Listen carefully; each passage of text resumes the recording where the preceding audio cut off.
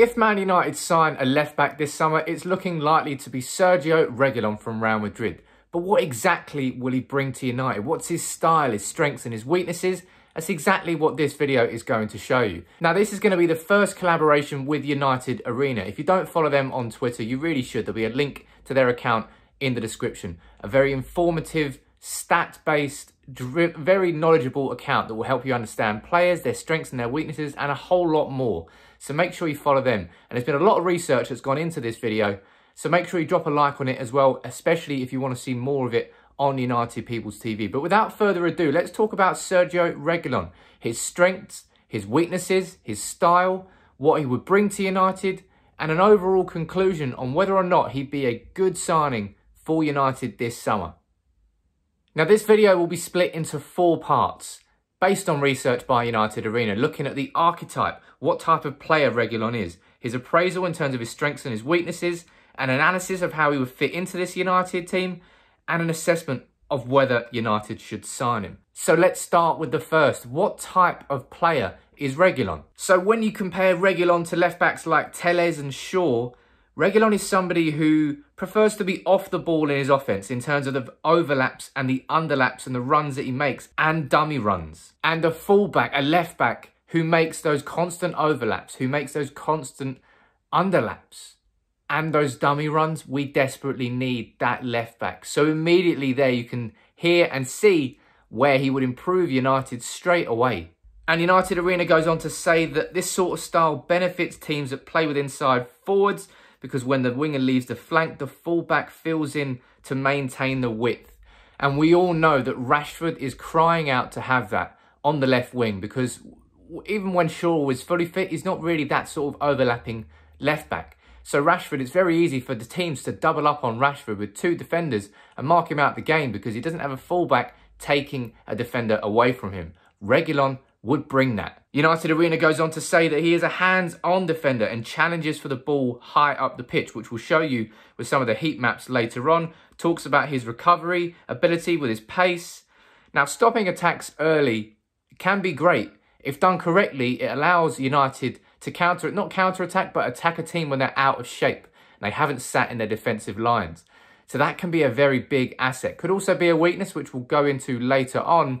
But Reguilon is an aggressive left-back. He doesn't really sit back in his own half. So that's a quick analysis of what style of play that Reguilon would bring, but what strengths would he bring to United? One of the strengths that United Arena points out is his productivity, despite not receiving the ball that often for Sevilla.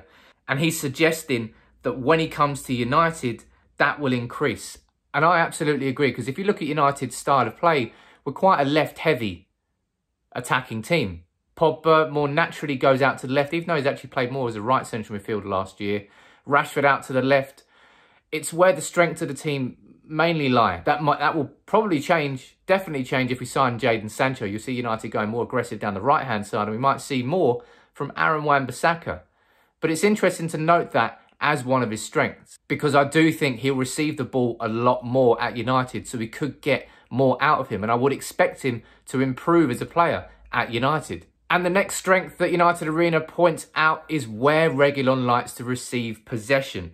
Have a look at this heat map and have a look at how wide his position is for where he received the ball last season. Real width. From a real overlapping fullback on the left-hand side. Yes, please. Music to my ears. Just sign him straight away after just reading that. All jokes aside, clearly that would be a massive, massive asset to United's team and United's attacking shape, because the fullbacks for me are crucial to United's shape, and without them playing properly wide, we don't have the width. But Reguilon, he plays wide naturally. So that is a huge strength of his game and something that will bring a lot to United. And something to note here as well as a strength is look how high up the pitch Reguilon likes to receive the possession.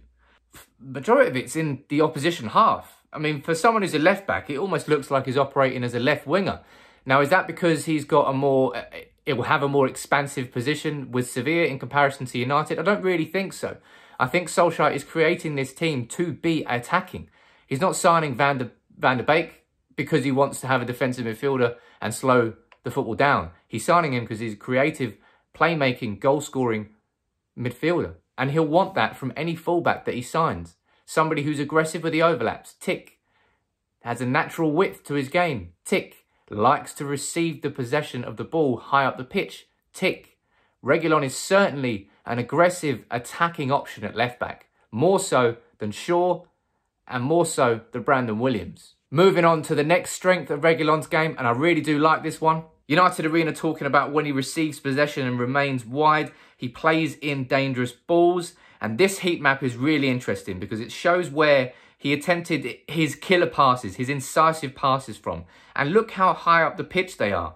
Properly operating as a modern day fullback. And it will bring a lot to the shape and the unpredictability of United's attack. Because far too often last season we saw Shaw or Williams or Wan-Bissaka reach that area of the pitch, look sideways and pass it backwards.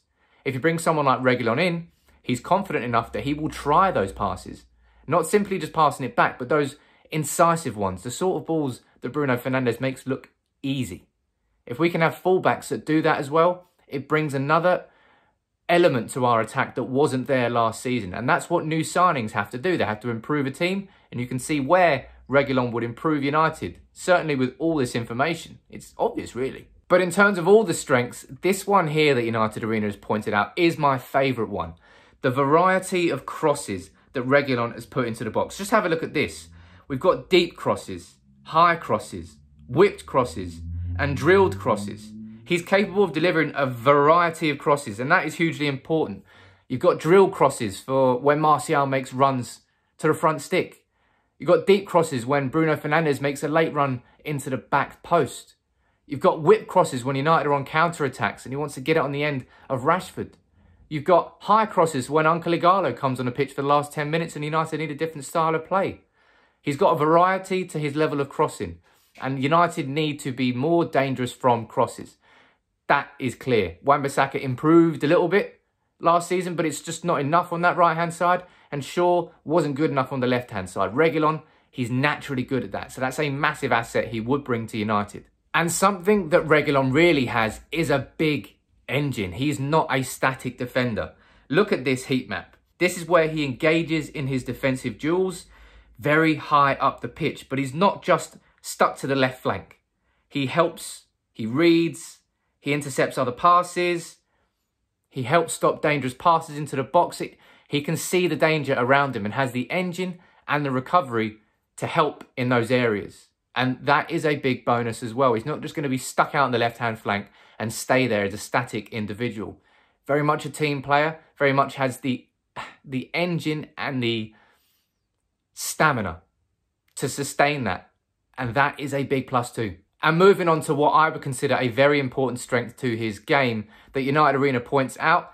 Have a look at this heat map here. It points out where he engages in offensive duels, so where he comes up against a defender. And if you look at that diagonal pattern of him coming from the left flank to the edge of the box, that is a massive thing for space creation. It's a dangerous position for a defender to be put in when he's one-on-one, not one-on-one, sorry, when he's got a fullback running at him at pace, because then Rashford can overlap on the left-hand side.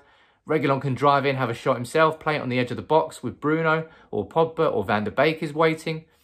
Clearly, he would add a lot of threat to United's attack down that left-hand side. And not only would that bring the direct threat of himself, but it would improve Rashford's ability to have the threat too.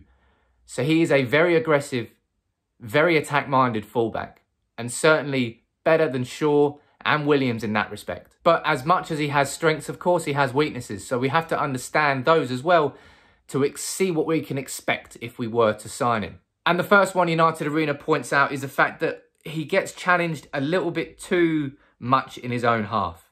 And that comes because he's not releasing the ball fast enough.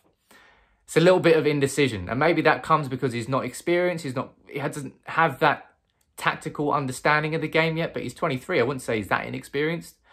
And maybe it's because his severe teammates don't come and offer him easier balls. I don't know.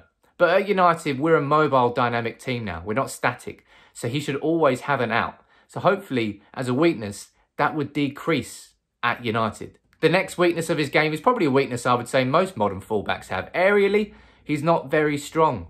But I don't really care about that because I would rather have a fullback with a lower centre of gravity who's more dynamic going forward than someone who is 6'3" and can win headers, and that's it. Not the sort of fullback I want. So I'm not really too fussed about that one. But a weakness which is pointed out that I think is a problem is his defensive work rate. Because although it's a strength, if you look at where he engages in duels, it's very high up the pitch. So if he does lose that duel, he leaves space in behind. And we all know that's Luke Shaw's favourite hobby at United. And it's a weakness because if he leaves space in behind, Harry Maguire's got to cover that space. And that's the weakness of his game because he doesn't have the pace. Now, Reguilon, his recovery, it looks like it's better than Shaw's. So that maybe you won't see too much of an issue there by comparison. But that's what you get with attack-minded fullbacks. It's the risk you take by playing them, that they're going to get caught out in possession and you're going to leave space in behind. So it's certainly something to consider, but I think something that it's the risk you take with every modern-day fullback. So taking into account all the strengths, the weaknesses, the style of Reguilon, would he be a good signing? To me, Reguilon looks like a player who, if we can sign him for 30 million, would improve our starting 11 straight away.